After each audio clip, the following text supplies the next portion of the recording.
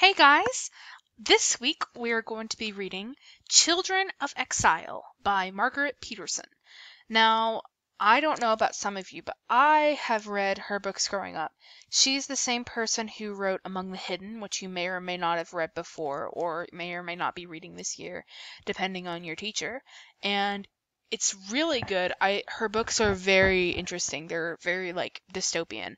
And this one is about for the past 12 years, the Freds have raised Rosie and her younger brother Bobo and the other children of their town, saying it is too dangerous for them to stay with their parents. But now all the children are being sent back home. Since Rosie is the oldest, everyone's looking to her with questions she doesn't have the answers to. She'd always trusted the Freds completely, but now she's not so sure.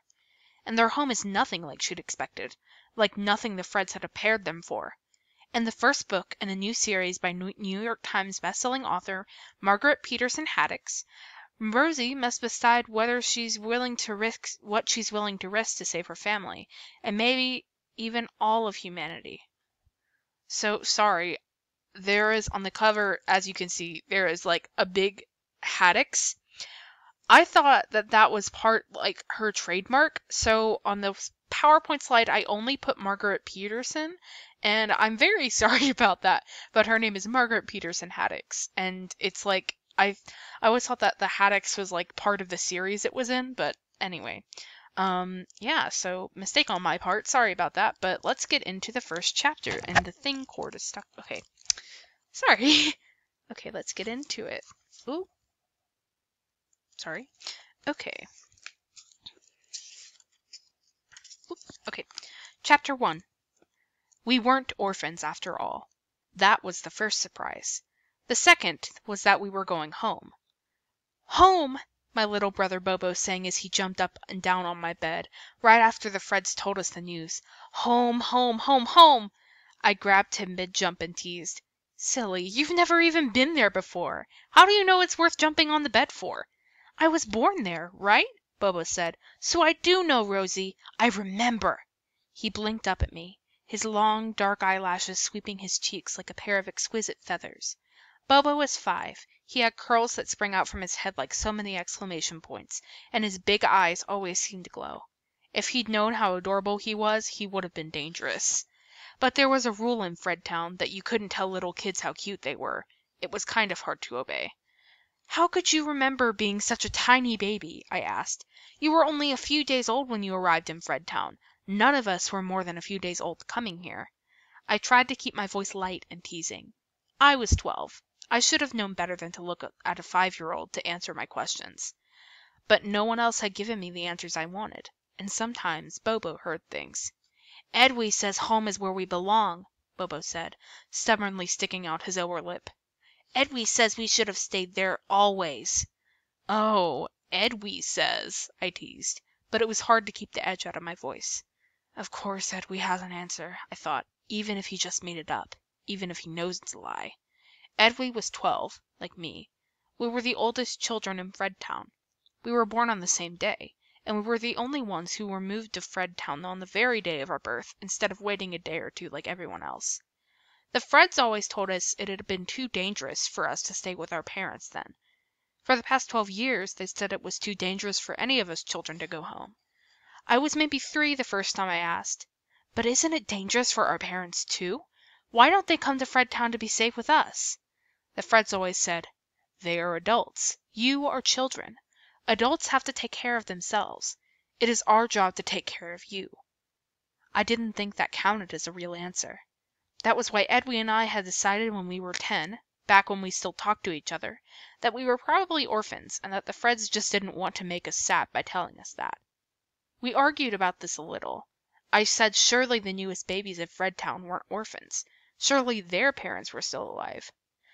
But there haven't been any new babies in my family since me, Edwy said fiercely.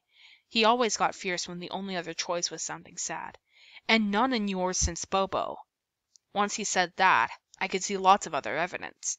If our parents were still alive, wouldn't they at least send us a letter every now and then? Wouldn't they have done everything they possibly could to come get us? Didn't they know where we were? When I asked the Freds questions like that, They patted me on the head and told me I was too young to understand. Or they talked about how life was made up of hard choices, and, as our guardians, they had chosen what was best for all of us children, and what was best for civilization itself. That way that Fred's talked was tricky. You had to wrap your mind around their words sometimes, and turn them inside out to try and figure out what they were really saying. The way Edwy talked was tricky too. "Rosie!" Bobo said, squirming against my grip. "I want to jump some more!" If any of the Freds saw us, I would be in trouble. I was 12, and Bobo was 5. It was wrong for someone who was bigger and older and stronger to overpower someone smaller, younger, and weaker. It was wrong to hold someone who didn't want to be held. "Fine," I told Bobo, "but mess up your own bed, not mine." I turned and deposited him on his own cot. I was tempted to tickle him too, to try and bring back his glee and his ear-to-ear grin, but that would have required my asking him first, "Is it all right if I tickle you?" And I didn't have the patience for that just then. Bobo didn't spring instantly to his feet like he expected. I didn't go. He just sat in a heap on his own bed and asked, as if he'd just thought of a question, "Rosie, is it safe to go home now? Why was it too dangerous before, but safe now?" I ruffled his hair and made my voice as light and carefree as a summer breeze. "You know things can change, you little apple dumpling, you," I said, using the baby name our Fred parents had given Bobo years ago. "You know the Freds wouldn't send us home if it wasn't safe." I wasn't like Edwy. I didn't usually lie. Not on purpose. So why did I feel like I was lying to Bobo now? That's the end of the chapter. And as always, if you guys want to read this book, it will be in the library or the school library or the local library as soon as I get it back to your librarian. So, thank you for coming to First Chapter Fridays, although this is not the first of the First Chapter Fridays.